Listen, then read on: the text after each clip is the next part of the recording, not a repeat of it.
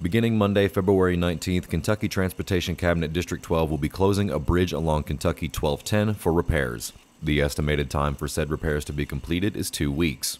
During this time, motorists are advised to seek an alternate route and be mindful of any road workers or machinery in the area. What essentially is happening is we're doing some concrete deck repairs there on the bridge.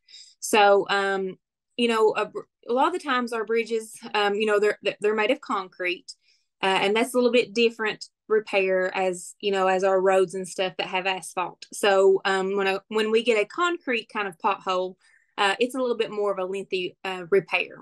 So we're going to go in there and we're going to work on getting that deck fixed. It's going to take about 2 weeks.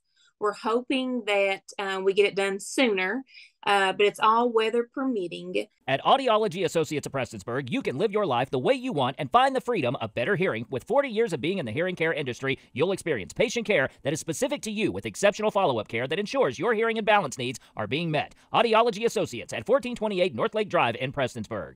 One optional detour is Kentucky Route 80 extending from Martin to Water Gap. Keep in mind delays are possible due to inclement weather. If you take Kentucky 404, I know a lot of people, use that route there. They travel from 1210 on to 404. So we're asking people that if you take that route to avoid that and travel Kentucky 80, you'll need to go down through Martin and into Water Gap.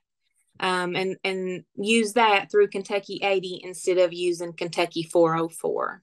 So that's the preferred route, and there may be some other routes and things that people can use and things, but that's the one that we prefer because we know that's a good route to use. So Kentucky 80 as the detour down through Martin and Water Gap.